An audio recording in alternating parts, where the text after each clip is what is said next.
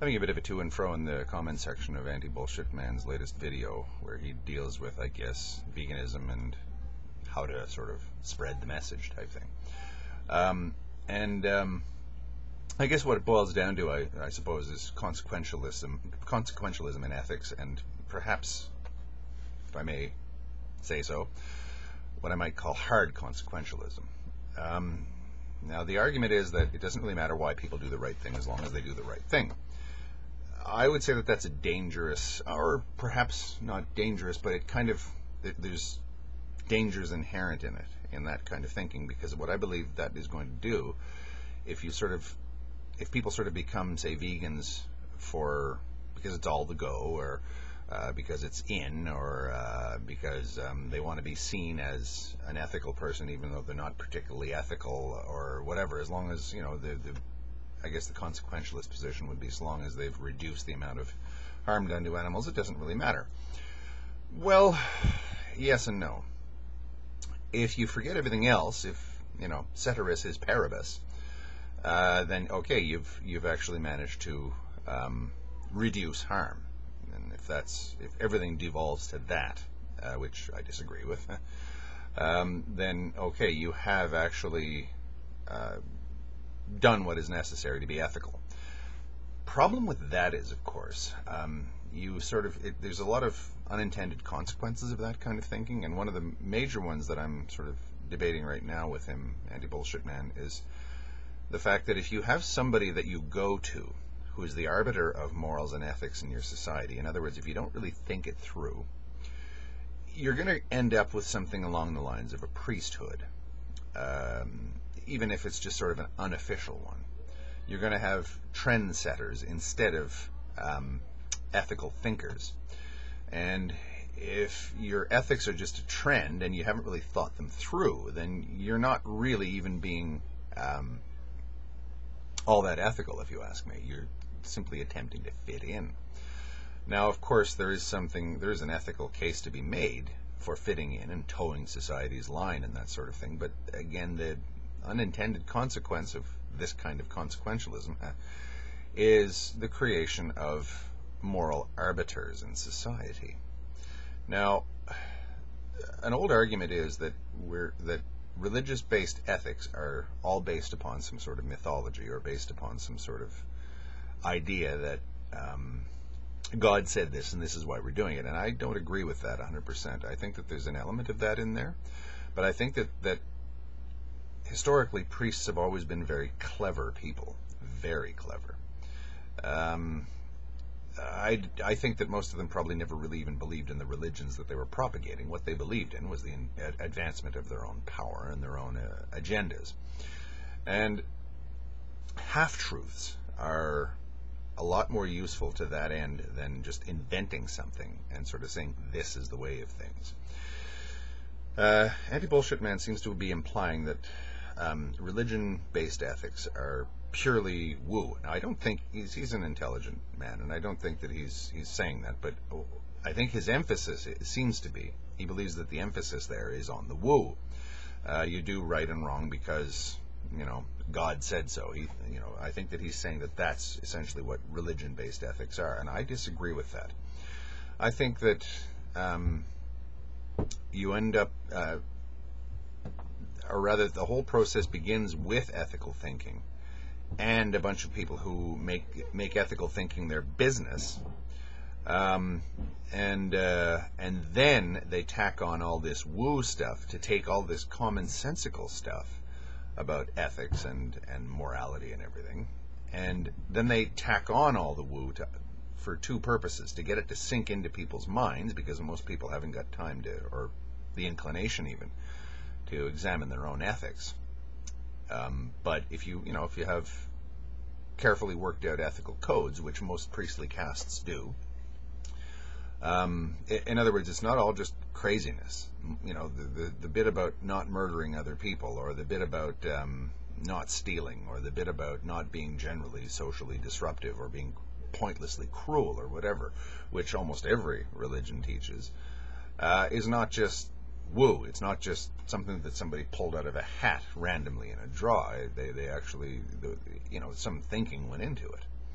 And it was, these were rules that were sort of come up with, that were sort of developed with an eye to a real world situation where, we need rules to manage ourselves as a society.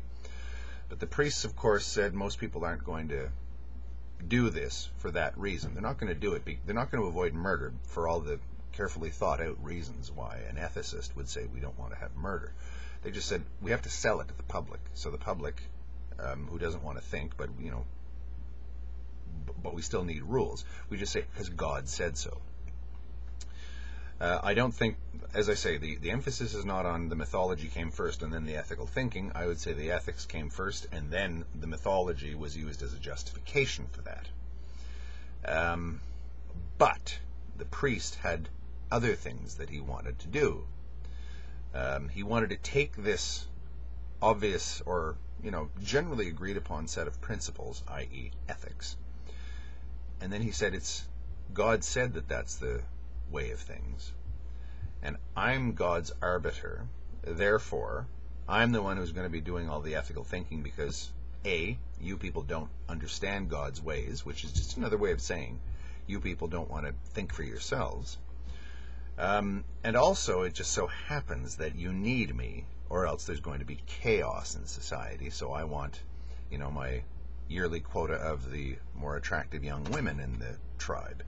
I want my yearly quota of cooked chickens. I want my yearly quota of massages. I want my yearly quota of ceremonies where I'm the guest of honor, and I want everyone to treat me like I'm something really special. That's, I think, one of the big problems with woo in religion.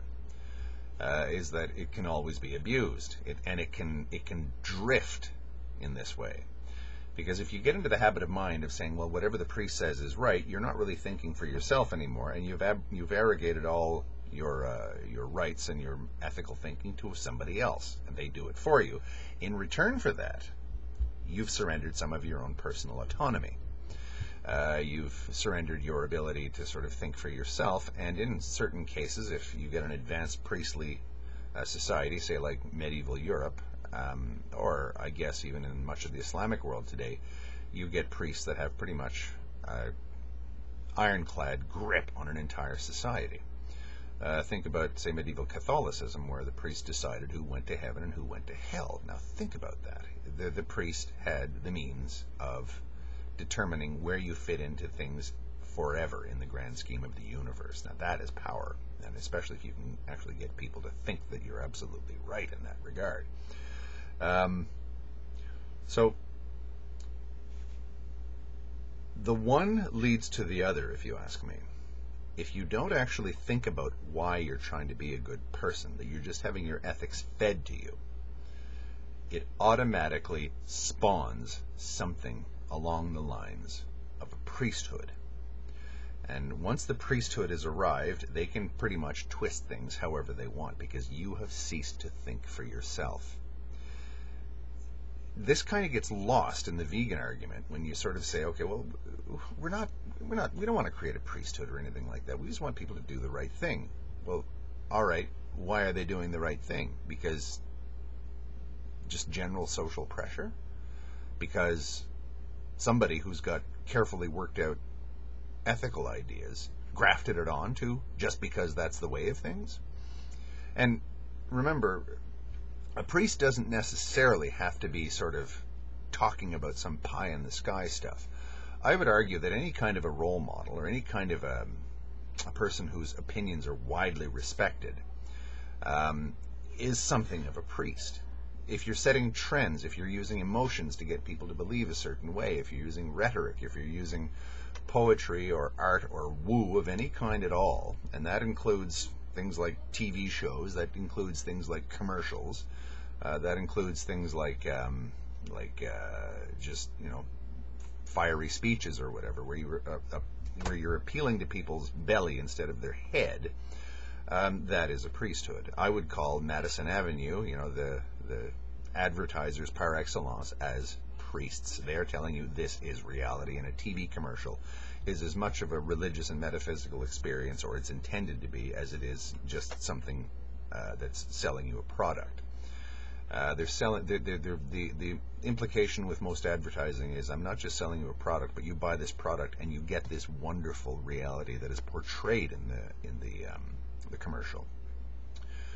So, same thing with ethics. If you just sort of simplify it for people that don't really want to think it through, you're sort of putting yourself above them. You're sort of saying they can't really think for themselves, but I know what's best for everybody and everything, so I'm just going to put a little bit of a spin on it to get them to believe it in a different way than the way in which I believe in something. I came to this by, rationally thinking it out, whereas they can't really do that, or they don't want to, or whatever, so I will just sort of spin to get them to toe the line, I suppose, because at the end of the day, it doesn't really matter what I do to them as long as they stop eating meat.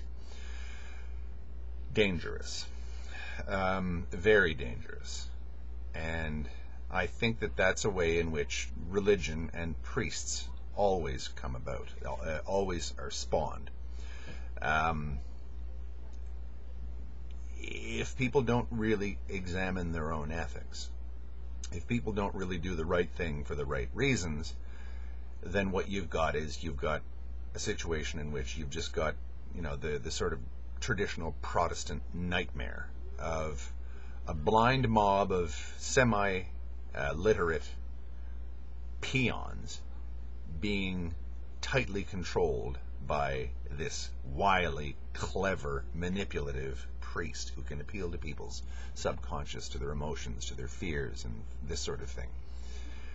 That's exactly the sort of tool that is implied is okay in a hard consequentialist view of things like veganism, where it doesn't really matter why people are doing the right thing as long as the end result is the right thing gets done. There are consequences to consequentialism of this nature.